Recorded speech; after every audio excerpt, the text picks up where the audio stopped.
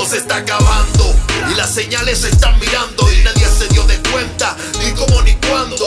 La gran ramera promovió la pedofilia y aceptó que dos personas del mismo sexo formaran familia. Ahora los niños tienen poder de decisión para cambiarse el sexo sin tener oposición. ¿Cómo piensa que un niño tiene el poder de decidir para cambiarse el sexo y después no se va a arrepentir? Los gobiernos haciendo pacto con el infierno, por eso es que millones de atrás ya siguen muriendo. Sálvese quien pueda, que la sociedad secreta con el virus terminó quedándose con todas las monedas. Señor, vengo antes de aclamar por todos mis hermanos, por aquellos que están firmes y que te buscan de temprano, por aquellos que te aman y te muestran con sus hechos que para ser cristiano hay que caminar derecho, por aquellos que predican donde no se ve, que influencian la vida no solo por el internet, por aquellos que para evangelizar se van a pie y hacen todo lo posible para agradarle a usted. Pero también quiero clamar por los que solo quieren plata. Revélatele Dios como a Saqueo en aquella mata. Enséñales, mi Dios, que están perdiendo el rumbo y que mientras pelean por like se sigue perdiendo el mundo.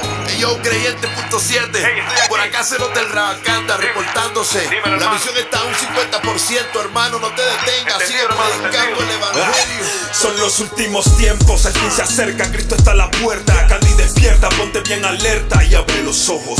Ve y dile a la iglesia que no pierda el tiempo criticando al hermano de otro templo. Dile al pastor que la oveja vale más que una moneda, que Jesús en los frutos se refleja. Y la moraleja es que en estos tiempos no vale que corras. El mundo está peor que Sodoma y Gomorra, pero la misericordia de Dios ha sido tan grande que no ha descendido el fuego que arde. ¿Qué pensará Jesús de esta generación? Que la tecnología ha sido su peor adición.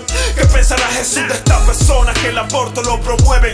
O mujeres que su fruto en vientre mueren. ¿Qué pensará Dios de aquellos que hoy en día dicen amar a Dios pero escondidas son esclavos en la pornografía? Mujeres venden su cuerpo por el dinero fácil, se excusan que la situación está difícil, le llaman bendición a lo que está mal. Me refiero a desnudarse ante una red social. Yo sé que ustedes saben a qué me refiero, a ese maldito amor al dinero. Hasta los ateos hablan más de Dios que los mismos cristianos, pero el apocalipsis llegará tarde o temprano.